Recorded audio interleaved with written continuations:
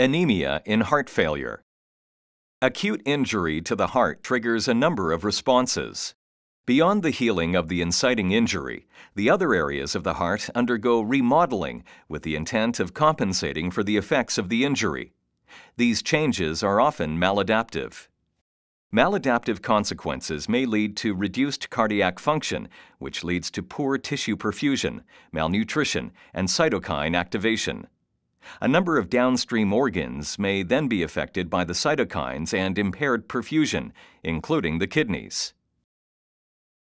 The effects of the cytokines on the kidneys and the bone marrow are marked by the development of anemia. Cytokines have profound effects on the kidneys.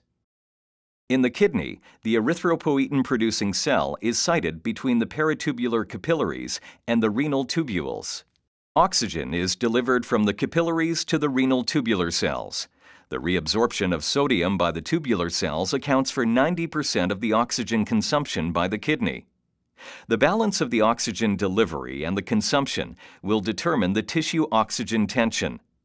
At a critical tissue oxygen tension, transcription of the erythropoietin gene is stimulated.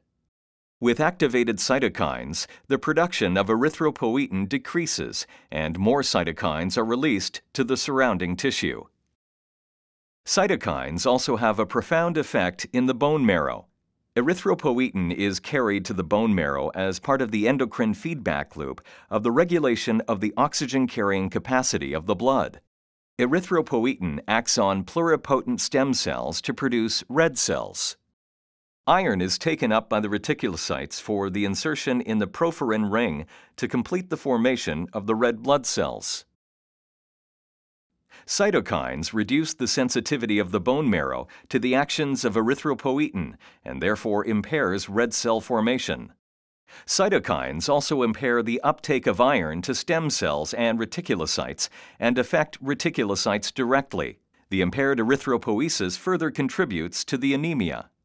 The reduced oxygen-carrying capacity is compensated by an increased sympathetic neuronal activity. In chronic anemia, the sympathetic activation becomes maladaptive, contributing further to left ventricular dysfunction. Increasingly impaired tissue perfusion amplifies these processes.